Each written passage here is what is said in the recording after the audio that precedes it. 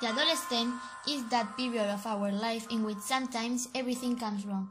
We want to be alone, or we think that our feelings are mistakes when they are not. Perhaps all these mistakes have to be lived to survive in the future, to be able to distinguish between people who are worthy and those who are not.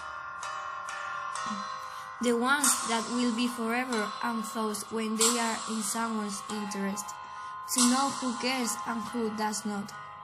I think every teenager is a different world, a hero of his own world, because sometimes you have to fight between what your mind says and what your heart tells. Simply, adolescence is based on friendship and enmity, love and heartbreak. With things like the boy or girl you like, we lose track of time, thinking about if it likes you or not, or if it suffers for you as much as you for that person, because broken hearts should be a crime.